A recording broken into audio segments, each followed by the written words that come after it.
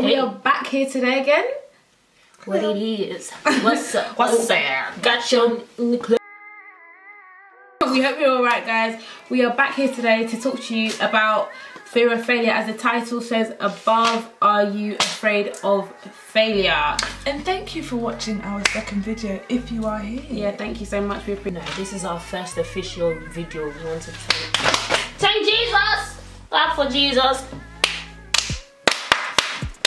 We're here today to talk about, are you afraid of failing? So we're going to give you some kind of uplifting advice if you are in that predicament. So yeah, stay tuned. So there can be different reasons why you have a fear of failure. Uvie, do you want to begin? You know you can't put Uvie on the spot like that. Yeah. People, right? A lot of the time people are scared of failure. I find people are scared of failure because they've told somebody about their idea and that person has pretty much pooed on their idea, and not in like a humongous like you can never do that. It's just when you tell somebody and they give you a vibe that is not saying 100% you go forth and you do what it is you said you want to do. People sometimes take that to heart as it's not going to work. I'm not gonna succeed. They don't have faith in me. Why should I have faith in myself? And it's not like these things come up into your like in your mind, in the forefront of your mind, but it's just like subconsciously that's how you feel. For example, let's say I tell somebody I want to start my own stationery line, and then they're just like, Stationery? but there's already pens. And you're like, yeah, I know, but the pen that I have to offer is gonna be like, the ink is gonna be really powerful and it's gonna be able to rub out. There's already pens that can rub out, but this particular pen is, you get on point. Like you try to pitch something to them, and each pitch you're giving, each part of the pitch, they're just pretty much down in your ideas. And to a lot of people, that is so discouraging, and that alone is enough for them to be like, forget it. I'm not gonna do it. Especially if it's coming from somebody who you value their opinion. Yeah, like your mum, your best friend, your boyfriend, your tutor, your mentor. Like, what I'm trying to tell you though is that even though somebody doesn't understand what it is you're trying to tell them, it's because they haven't got your vision, which is why it's just your vision. It was put in your mind, not in their mind, because only you can carry this thing through. So when somebody doesn't understand your vision, don't take that as, oh my gosh, this is not gonna work. Just take it as, this person doesn't understand their vision, but watch me work this whole thing out, and this person's gonna not only understand my vision, they're gonna support me, they're gonna be proud of me. Even in that respect, in terms of like knowing who and who not to go and speak to. So for example, if you are I don't know, from African descendant, and you go and tell your family that you want to become, I don't know, a fashion stylist or some type of musician, or just in general, like if you go and tell somebody who is quite a traditional type of academic that you want to go and do, let's say something like a BTEC or an internship,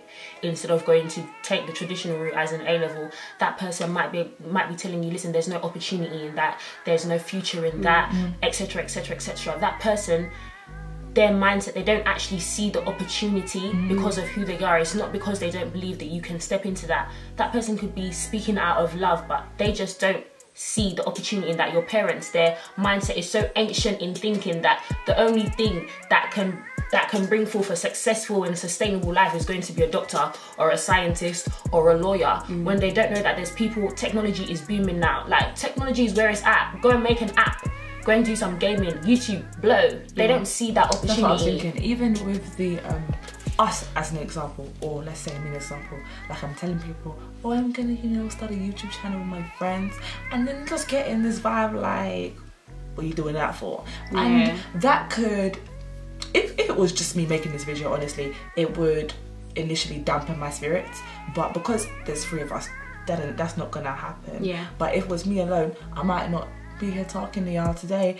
And why should that come to pass? Because people don't understand what it is we're gonna produce.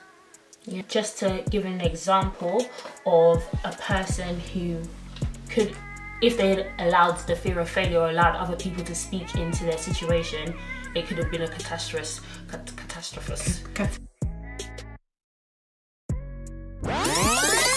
It could have been a catastrophe. Catastrophe. You know, No, but it's a catastrophic event. It would have been a catastrophic event.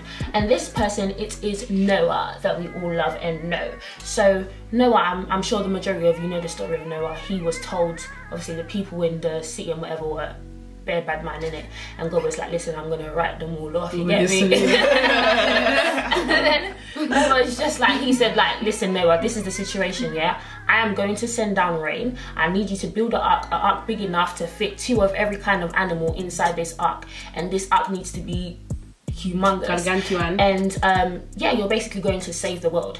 Now let's stop right here. Noah's 500 years old, yeah?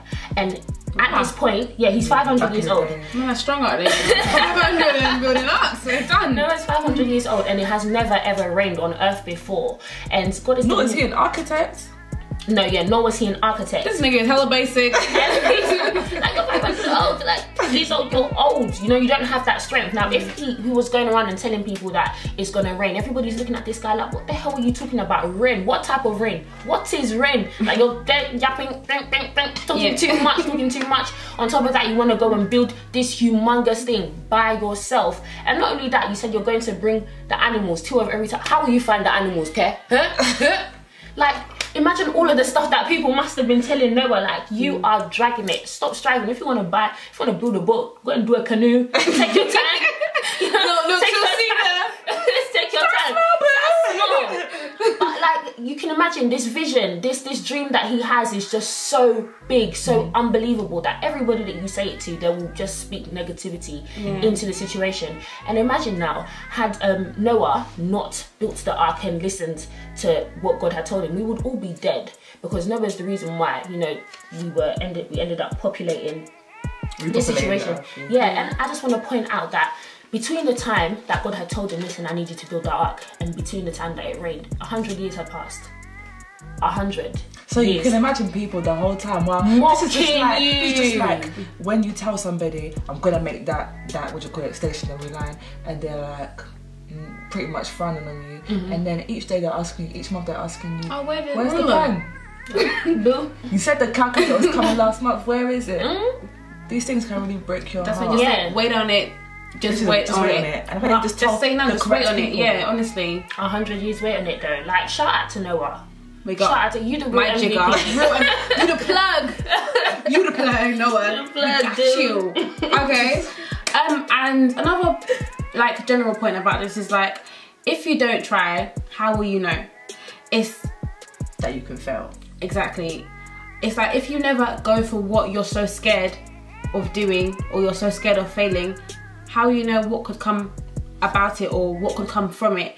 Like, a lot of people end up actually finding their way in life from doing things that they were scared to do initially. Like, there's a story of some girl and she really wanted to be a photographer, and I think she held herself back for so long because she was so scared. And then she ended up going to work as a photography assistant, and then the photographer that she was working for took a look at her and was like, girl, can you get your ass in front of this camera, girl, because you hella cute. Next thing, this girl becomes a model. And so it's like, you never know the doors you're holding or the doors you're closing for yourself by not pursuing the goals that you actually want to pursue. And if you do try, what's the worst that could happen? Just saying, sorry, just on a budget night, when you try and do something and you're scared to fail, the worst that can happen, rarely have I ever known somebody to fail so epically that they even go below the mark that they started at. You know, you just tend to fall back onto comfortable territory, exactly where you was in the first place. Do you know what I mean? So there's not really much that you can lose. Why are you deciding to settle with mediocrity instead of just going and trying? And sometimes when you do fail, it actually gives you time to look at yourself and maybe fix certain things about yourself. Like, you say you want something, but how bad do you really want it? Are you really working hard enough? So why have you failed? Maybe it's your own fault that you failed. Sometimes you blame other people around you and other aspects, or, you know, oh, I don't have time, I don't have money. But have you really put in the work? Self-evaluation. Yeah, self-evaluation is so key in making sure that you don't fail. So if you have failed, take the time and stand back and be like, okay, do you know what, this didn't go to plan, but next time I'm gonna do X, Y, and Z differently. And in your heart, you know that, okay, because I've done this differently, it will work out for me this time. And even if then you fail again, do not stop going and do not stop working, and always push yourself harder. And it always works out that, you know, once people have failed, it normally acts as a catalyst and it drives them to work even harder than the last time to make sure that they get where they want to be in life. Because most of the people you see that are successful, it wasn't an easy road for them. You know, nothing in this life is easy. You know, and I think some people forget this nowadays. You just see people on TV like, oh, you know, she gets it so easy, she's got all this nice handbag, nice car, and you forget that these people, some of them have worked so hard all of their life for it. Don't forget that. Yeah, comparison is the thief of joy yet again. So, yeah. Also, this is something I picked up from one guy at Bible study, right? And he was pretty much explaining that in a particular, so when something happens to you, you don't have to go and label yourself that situation. So in terms of failure, you can fail, but that doesn't make you a failure. So from failing, don't go and sit there and be walking around and be pitying yourself and feeling sorry for yourself and like not moving forward your life and calling yourself a failure. You are not a failure. You have failed. Sorry, just in that respect, I'm going to give you another example of somebody in the Bible now, Peter. Yeah, so Peter was one of Jesus' disciples, and Peter, he thought he was like Jesus' right hand man. I've got so much love for this guy. This is my number one, like, dog or whatever. And Jesus told him, like, Peter, basically, you're going to fail. Like, this is what is going to happen. You're going to deny me 3 times. And Peter's like, nah, man, I'm not gonna do that. I'll never do that to you, man, or whatever. And behold, Peter did do it. And yeah, he was sad, but Peter was, when Peter denied Jesus Christ. Yeah, so that is the failure. Yeah, so that's the failure. So he said that he wasn't going to do it. He's going to ride for him. He basically said, like, if you die, I die. Wherever you go, I go. And then people ask him, like, yo, isn't that God's brethren? And he's like, listen, I'm not involved. I'm not involved. I don't even know that, Don. Chill. What you look on like? Chill. Nah. What, that waste man? No way. There's no way. There's no way we're friends. There's no way it wasn't me. There's no way I know him. There's no way. Like, you can imagine how Peter must have felt like he just denied the Son of God, and Jesus came up to him and he just basically said, like, it's cool. Do you know what I mean? Like, just go and do this from now. Like, use this experience, gain strength, gain insight from it, and go forth and do what I've called you to do. Now, if Peter decided that he was just gonna wallow and just allow himself to just meditate on that thing, if you read Acts, Peter is one supersonic don in Acts. This guy is doing all types of healing, casting all types of demons out, and it's like, Peter, this destiny was inside of you, and had you allowed that failure to manifest and bring all types of self-esteem and confidence issues, babes, like, you would have, you know, hurt a lot of people along the way. Like, do not allow like one failure or maybe a few failures in your life prevent you from fulfilling your purpose on this earth, because that will be so detrimental to you and your future. And you know what, guys, failing means you're trying. Yeah, come on. Failing actually means you're trying. If you're not failing, look at the camera. It's like, babe, you can do it. You can do it. You know, failure means you're trying. If you're not failing at something, it means that you're not taking any risks. And everybody who is successful is a risk. Somebody preach tonight. Somebody preaching to me tonight. Somebody feeling the Holy Spirit in this tonight. Well, it's okay. Our point is just that, don't ever give up. As Uvie said, if you fail, you are not a failure.